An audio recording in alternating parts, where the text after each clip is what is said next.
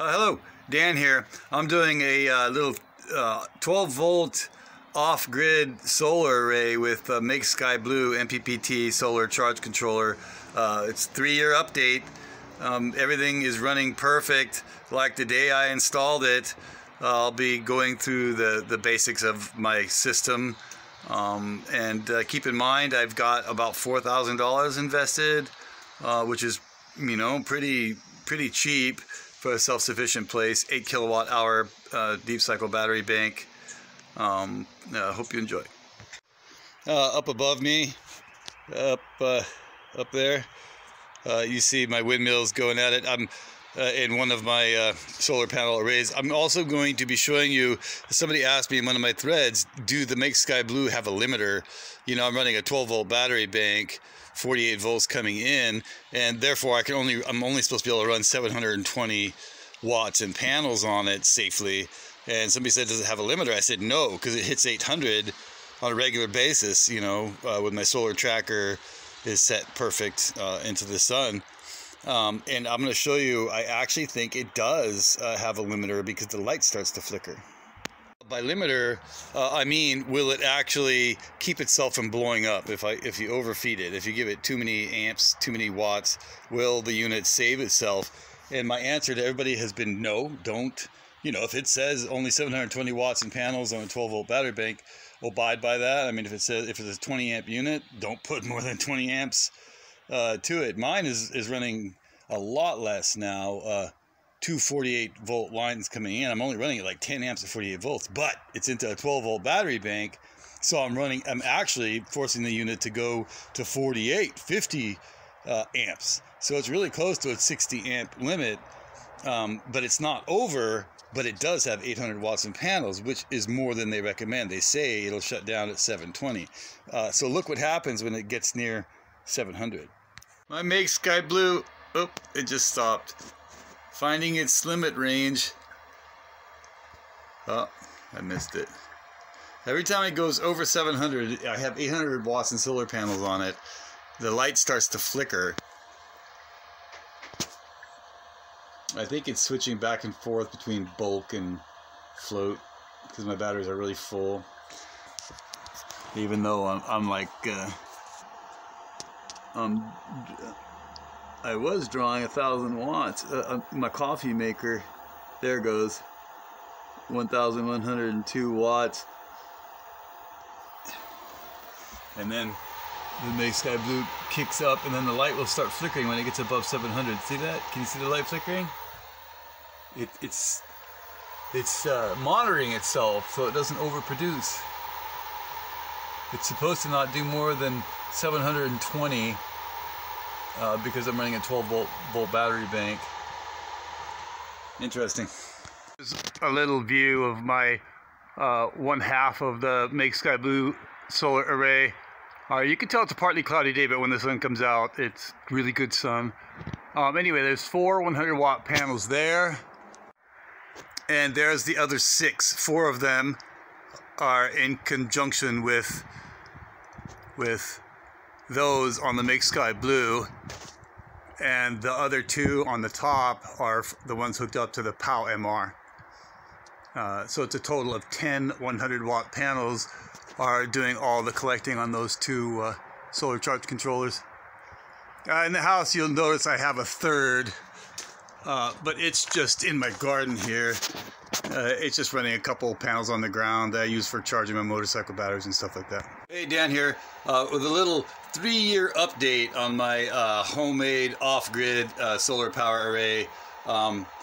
This is a POW MR. It's 3 years old now. The fan started whining a couple years back, so I disconnected most of the panels. It's only running 2 panels. The Make Sky Blue is running 8 100 watt panels. The POW MR is running a 24 volt into a 12 volt battery. The Make Sky Blue is running 48 volt into a 12 volt battery now, just to save wire thickness. The Make Sky Blue comes into this quick acting fuse box here, And then I have a couple panels on the ground through this little PWM, pulse width modulation unit. I use it to charge batteries and stuff like that. Very simple system, 8 kilowatt hour battery bank using absorbed glass mat UB 121000. The oldest one in the bunch is 3 years old now. Well, no, I actually had different battery, about 2 years old now. They perform perfectly, of course. And so let me show you how this system performs 3 years in. It's pretty phenomenal. For $100 for the Make Sky Blue, I paid like $170 for this. It's a fake Make Sky Blue. Oh, above that is a home car stereo system. I don't know if you can see, but it runs on DC.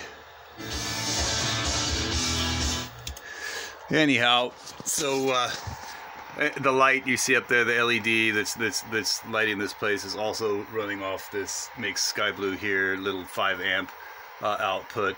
But I have coming out of my, let me switch the view. So there's my inverter. It's a 1500 watt pure sine wave inverter, 3000 watt peak.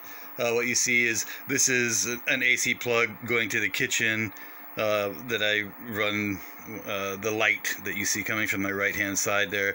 This is an old power strip cable with decent gauge lines on it that runs down behind the couch there into that fuse box that you see there. And see, I spliced some 8 gauge household wire into it, because here it's AC. It doesn't have to be braided wire anymore.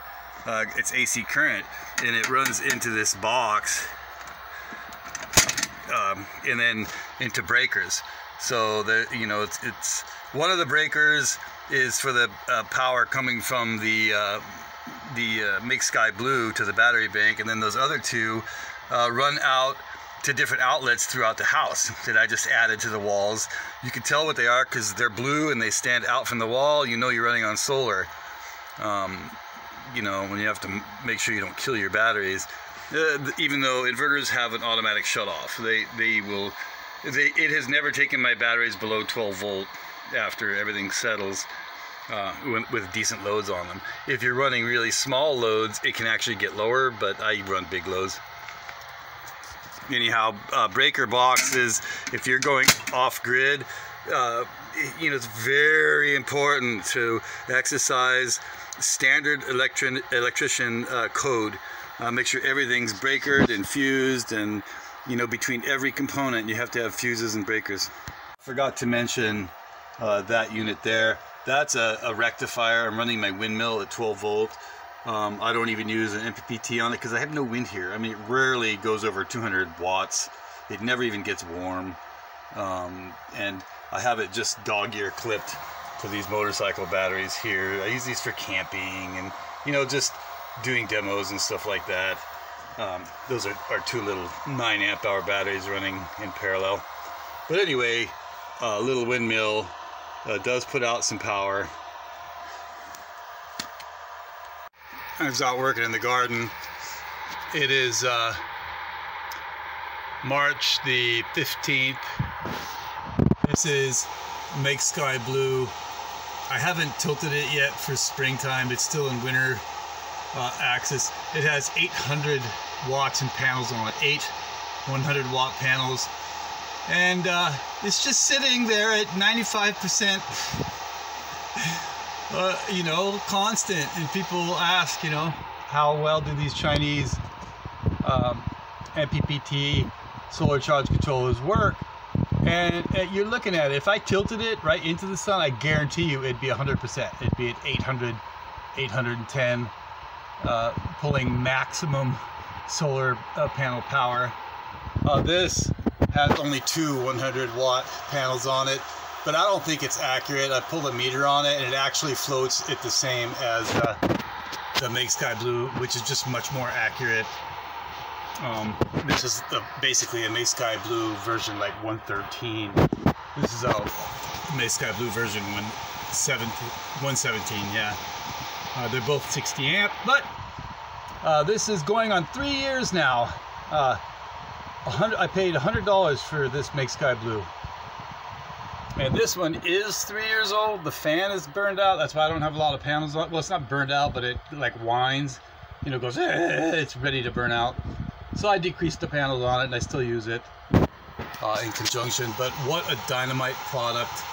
As I've been sitting here talking, this is it. I pulled a lot of power last night, and it's charging the batteries at, you know, near 100% maximum solar input with 8 100-watt panels on it. A dynamite product. Well, that was my little 3-year update on the, oops, my garden alarm went off. I got a little garden alarm, I don't know if you can see it up there. That runs on solar also. I had to fight the deer off. But anyhow, if you enjoyed this at all, or I gave you any ideas, please like and subscribe. That helps, and people are starting to pay attention to climate change and, you know, free energy. It's a beautiful thing. Please like and subscribe. Thank you.